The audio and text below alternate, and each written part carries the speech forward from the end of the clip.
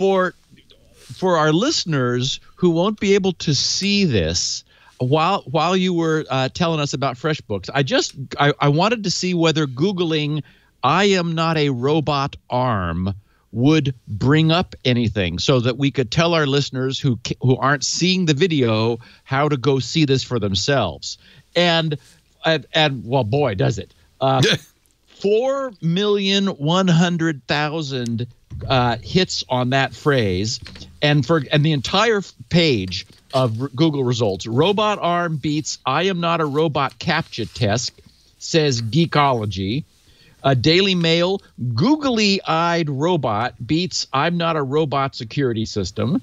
The Inquirer, robot declares "I'm not a robot. World implodes."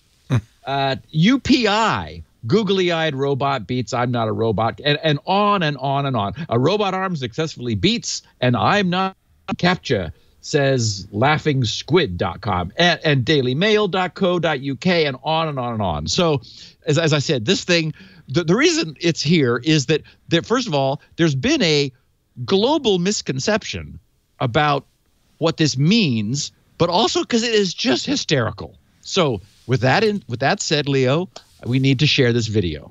Here you go. So should I describe it? There's a robot arm with a stylus doing a trackpad on a MacBook with one of those captchas. It says, we've talked about it before. It's a Google thing, "I am not a robot." And you just click the checkbox, and the robot clicked it. I don't know how it found it. Well, because the operator is like servoing it. It's not autonomous. No.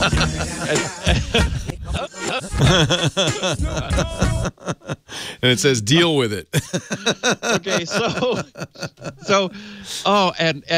and the audio back there. I mean, it sounds like it's like grinding gears, and it's just that it's got the 2 D cells or something, and it's just it's a toy, but very cleverly the person who put this together got a capacitive stylus and used it to servo the cursor of the laptop over into the checkbox, and then lifts it up and then pushes it down, and as some have observed, it even does a mic drop at the end. It opens its jaws, drops the pen, and then takes a bow with its googly eyes.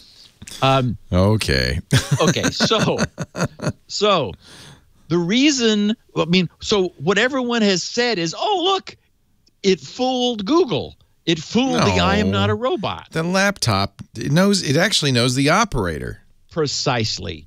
The only reason that option was presented is there is probably a multi-year long pre-existing relationship between that laptop and Google and the internet.